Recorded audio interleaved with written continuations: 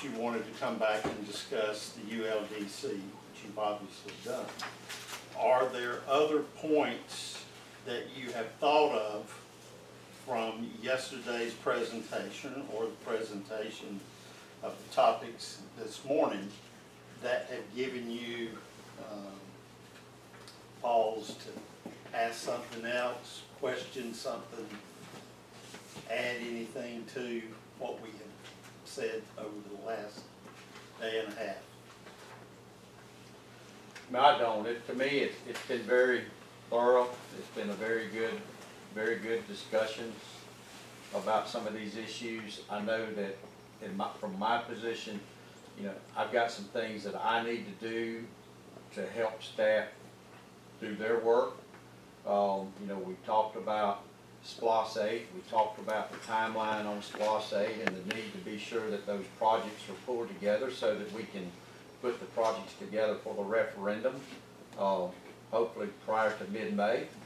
Staff needs that information, so as soon as if you've got a specific item that you'd like to have considered, please go ahead and get that to staff so that they can be working on it, because they need a whole lot more than just an idea. It takes a lot more than that to make sure that an item has the support to get on the referendum.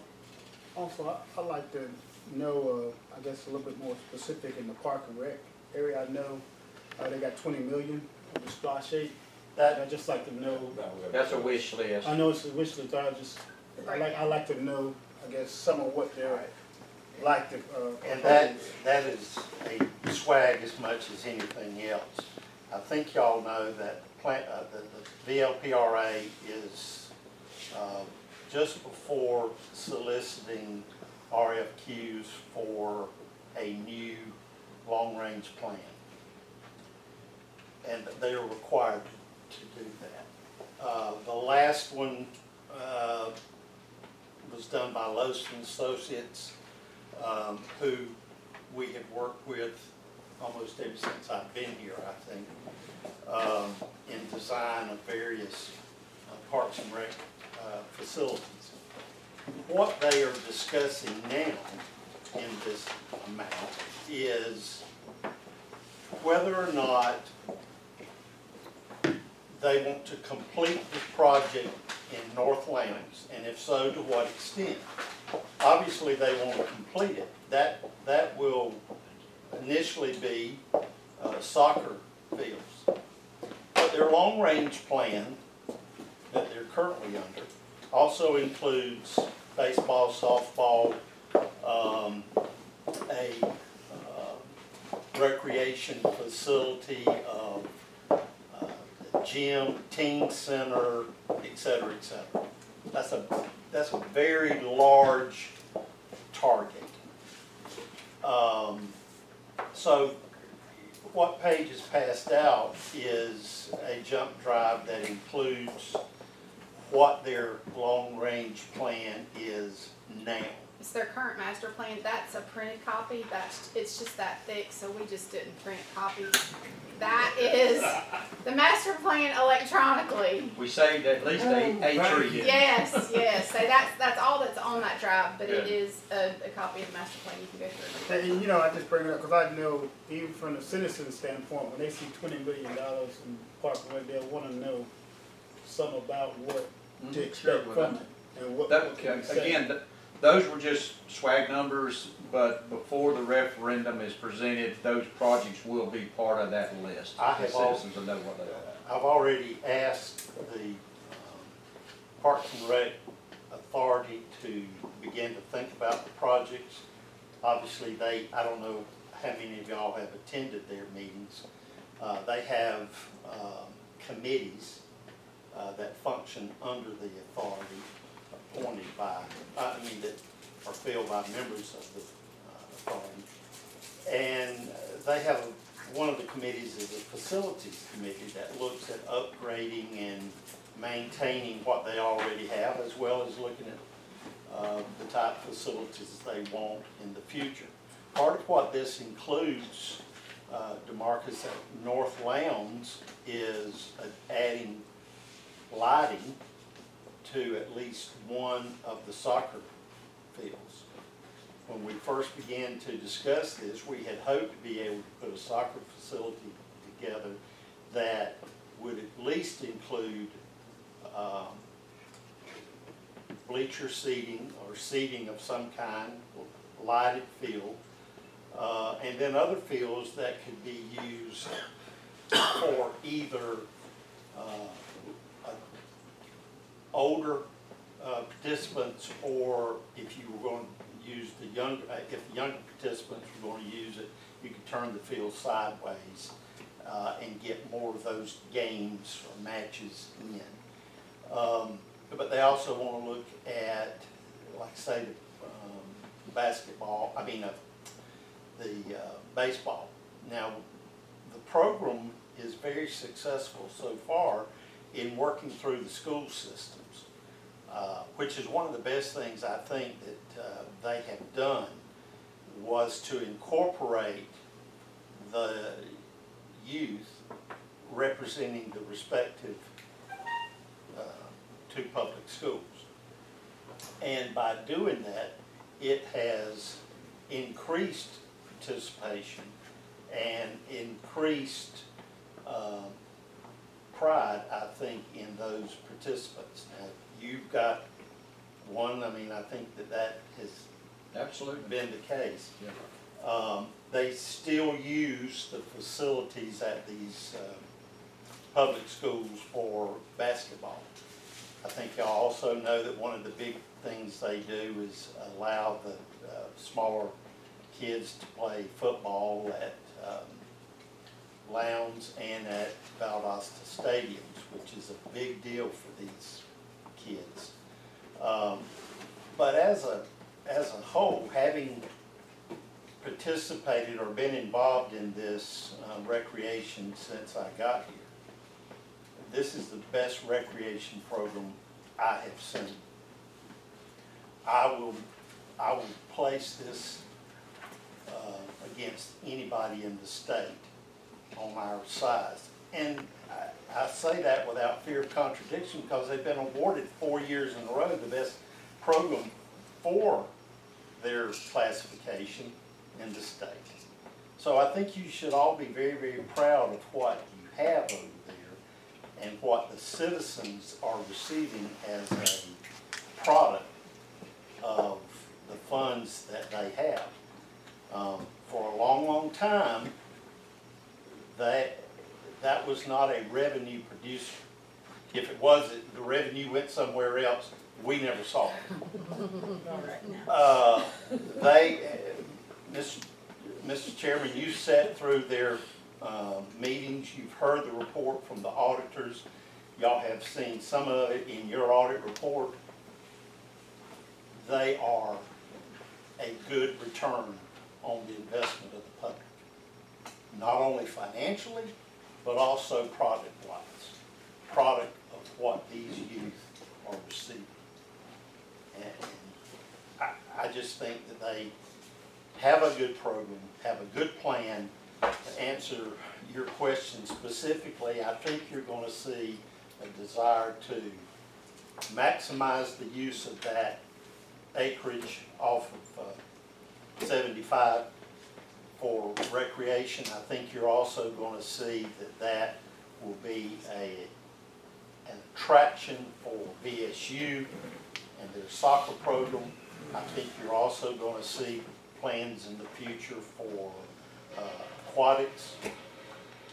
I have said to Parks and Rec, I don't think our community is at a state right now, a size right now, where Lowndes can have an aquatic program, Valdosta can have an aquatic program, the Y can have an aquatic program, Parks and Rec can have an aquatic program, because that's a very expensive facility.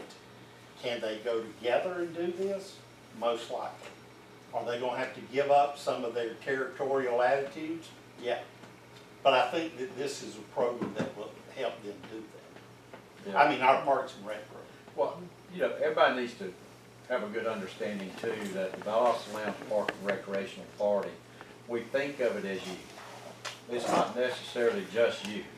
There's adults, seniors, and there's a big need out there right now there's been a little bit of discussion on about, possibly another senior center.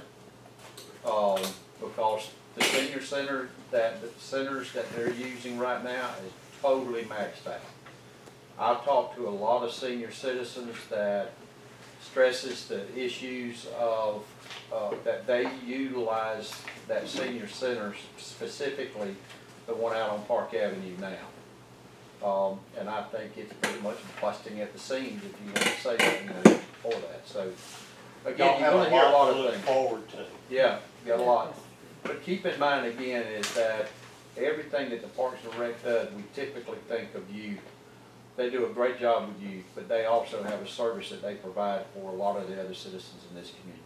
That's true, because I have a request for mail and talk with George, and I think we need to give George a lot of credit for some of the things that's going on. Without a doubt, he's doing an outstanding job and everything. I just want to just beg to explain, if someone asks me what the $20 million is, especially when it comes to spot shade. Yeah, I think you'll see more of that. You have to all right now. I told George to give me an estimate, and I said, but don't get your feelings hurt when you don't get it. But 15 million of that was just in one project, which was the teen center gymnasium type facility. So, and there's a lot of other things that they will be bringing to us with understanding they're not going to get it all. And I guess the other question, I think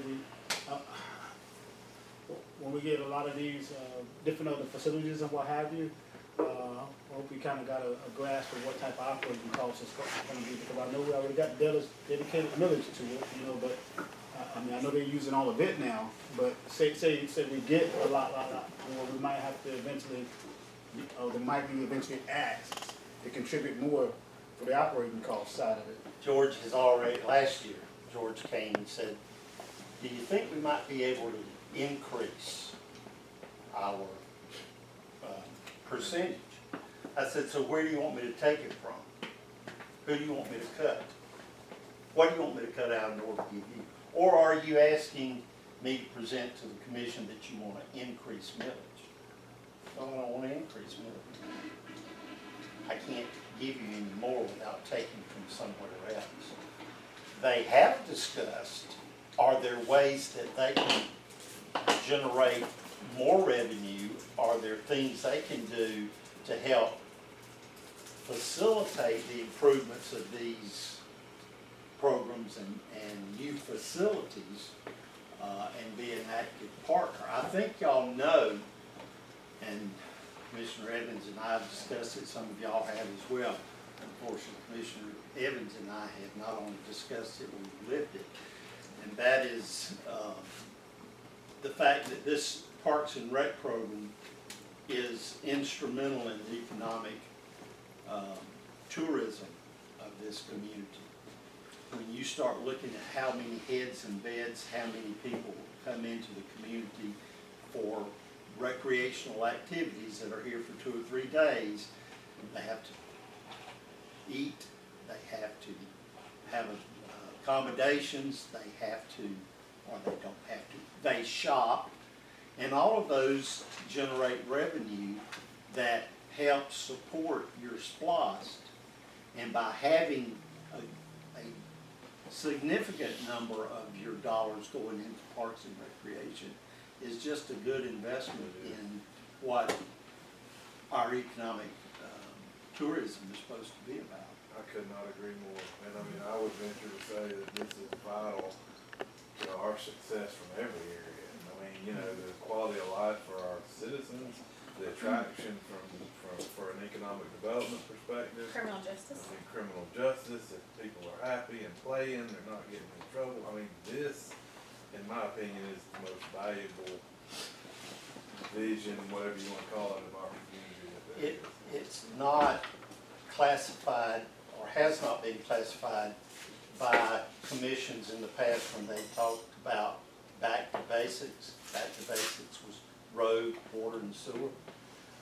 But I would say very close to that is this program, because it touches so many individuals, as the chairman said.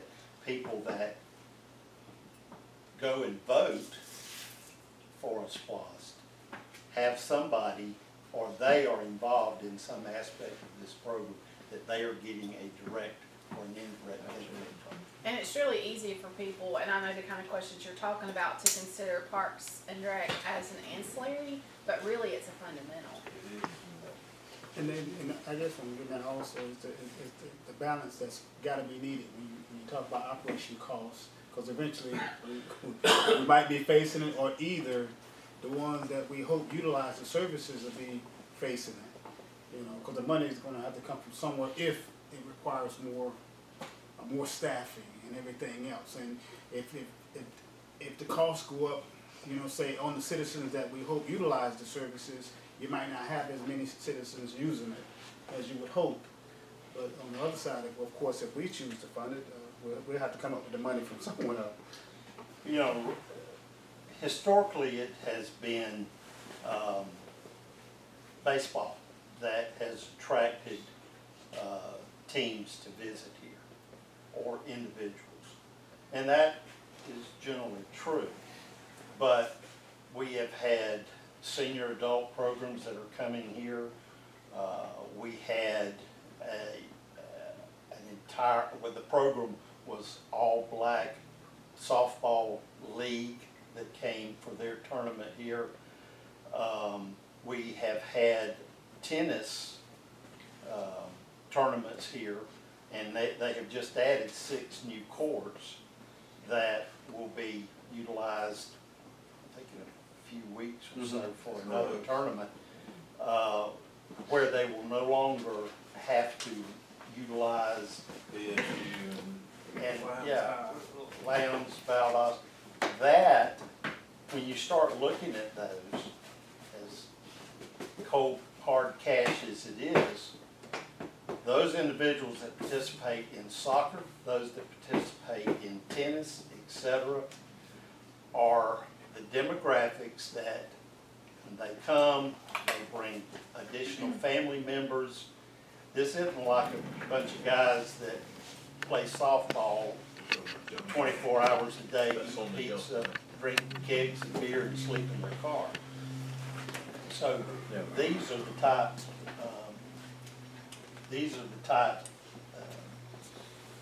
Money. So, And most of those tournaments that they're bringing into the community are family oriented tournaments. So you get family members, you get people that are staying in the hotels, eating in the restaurants, doing all those sort of things. So it's a great opportunity. And then I'll tell you, you know, to me, just the vision that I see, this soccer complex up here at Higher is going to be huge. Soccer is a growing sport for you. You're going to see more of it. And, you know, I know at this point, if I've got it right, this is going to be the largest soccer complex between Macon and Orlando. So there's going to be a huge opportunity for people in this area, North Florida, South Georgia, to be coming into the Lowndes County community and enjoying that soccer complex. You're going to see that exit of it. I firmly believe you're going to see growth there. You're going to see hotels. You're going to see things that's going to happen because that complex is there.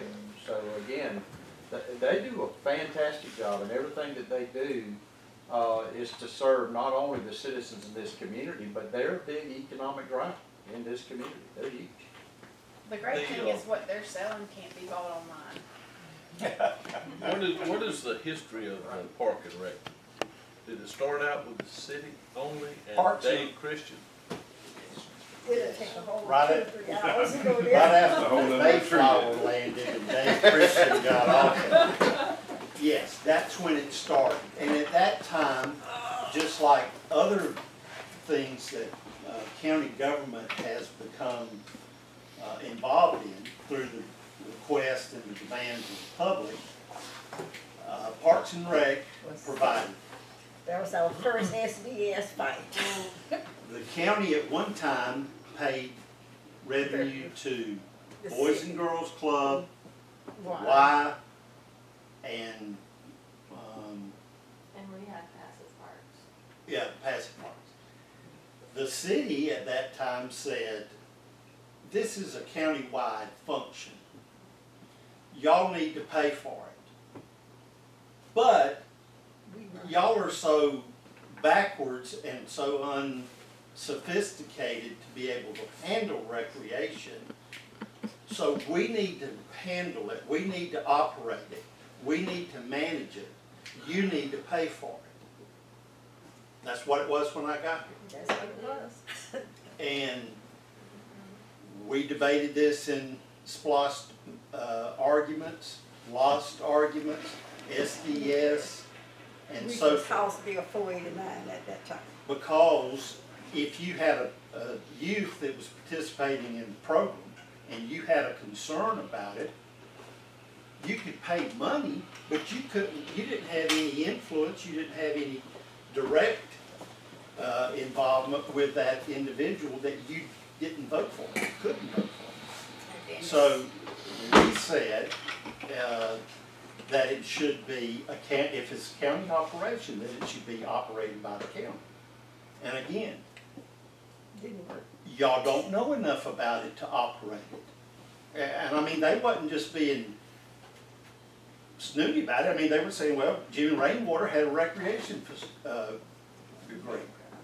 And there has. Robert Yost had a recreation degree. The only other job Larry had ever had been recreation. So we know more, y'all don't.